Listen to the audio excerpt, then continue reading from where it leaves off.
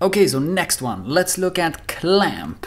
So clamp is actually this word that I learned very recently. I guess maybe it's only used in programming. Let's actually look at this. I mean, clamp.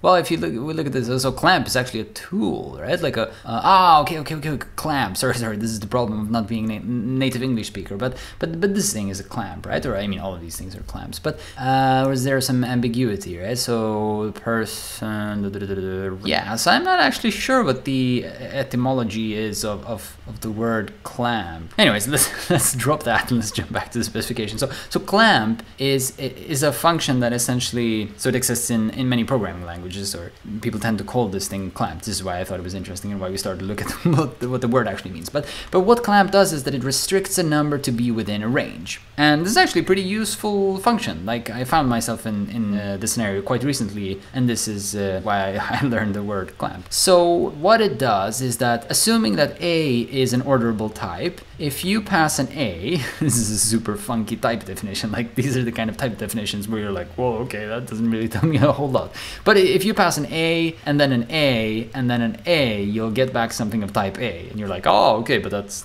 not very helpful. But anyways, in terms of the types, of course, it's very helpful, because then it essentially says that you need to pass something which is orderable, then something which is orderable, then something which is orderable, and you'll get back something which is orderable. Where orderable a lot of the times probably means a number. But interestingly, we can also see that the documentation says that it also works for other ordered types, such as strings and dates. And I think this is probably because, I mean, as we've talked about previously, I can't remember in which video or in regards to which function, but as we talked about previously, like, I mean, you can say, is 1 greater than 2, and you'll get false, but you can also say, is A greater than B, and you'll get false, right? So like characters are ordered types, or sorry, I shouldn't say characters, because it's actually strings, because we could say AA and BB here, and that would also be false. But if we flip this, then that would be true. But anyways, so clamp works not only on numbers, but actually on ordered types.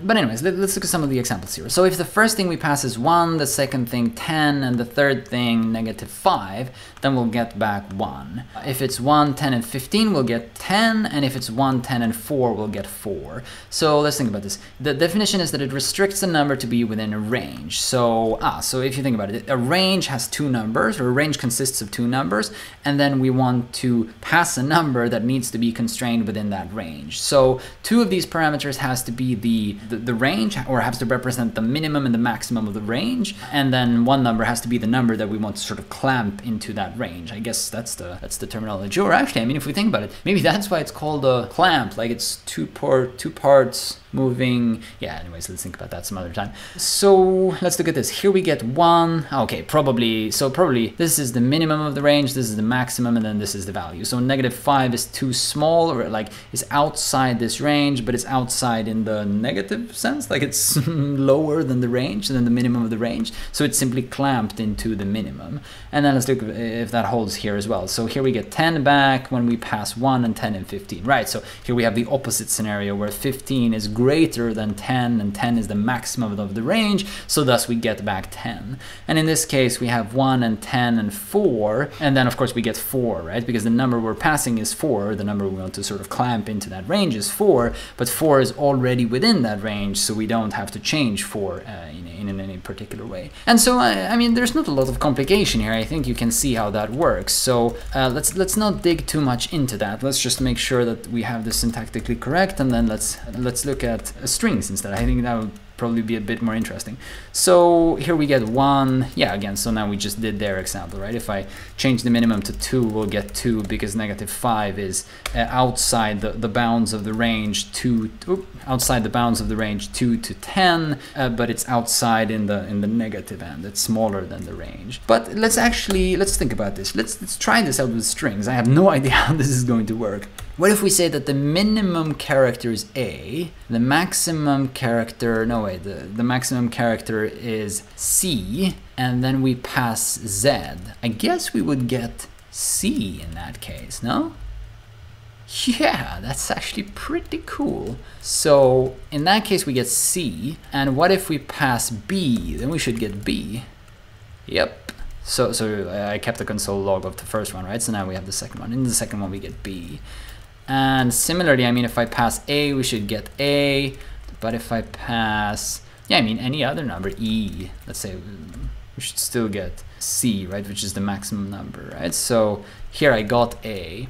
And of course I can't try less than in the other end because A is the first character. But then I guess one question we need to ask ourselves is how does it work with the capital letters? Because probably it's about character codes, right? So every character has a character code, and then the comparison is not done between strings, it's done between character, the numeric representation of that character, which means that probably capital A, capital B, and capital C are all consecutive numbers, and lowercase a, lowercase b, lowercase c are all consecutive numbers, which means that comparing, like, you could think of them as two different sets of numbers, or two separate lists of numbers. So comparing like uppercase A with lowercase b will probably not yield the same result as comparing lowercase a with lowercase b. But let's just try that out. So we're restricting within the range capital A. Actually, I mean, let's do something more simple. Let's do lowercase a, lowercase b, and then, lowercase c, and then we pass uppercase b.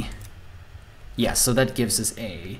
So this should tell us that the numeric code for, I mean, we get in the lower boundary, right? So that tells us that the numeric code for capital B is lower than the numeric code for lowercase b and lowercase a and so forth.